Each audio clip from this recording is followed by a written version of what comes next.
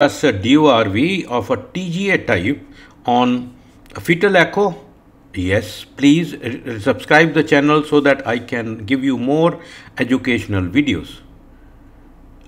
See this patient where this is a right ventricle, that's the pulmonary artery, that's an aorta, aorta is anterior. You see there are coni below the pulmonary artery and below aorta, so there are two coni which indicate this is DORV, and there is a pulmonary stenosis, PA is smaller than aorta. Same thing on a power Doppler, you see this is aorta, this is pulmonary artery, this is narrow here indicating DORV of a TGA type and pulmonary stenosis. What do we do in these patients when the surgery has to be done? And let's say this is the patient of a DORV, both aorta, pulmonary artery arising from RV, and this is a TGA type, both are transposed, and this is what is happening. Blood is going to both. We obstruct the blood by putting a patch on the VSD, and now with the patch the blood from LV goes to pulmonary artery and RV goes to aorta.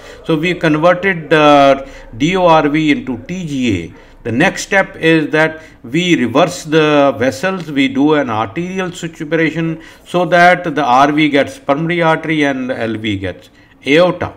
But in case this patient develops a severe pulmonary stenosis as the pregnancy continues, we have to do more difficult surgeries, and if it's very, very severe, we have to sacrifice the pulmonary valve and put a conduit.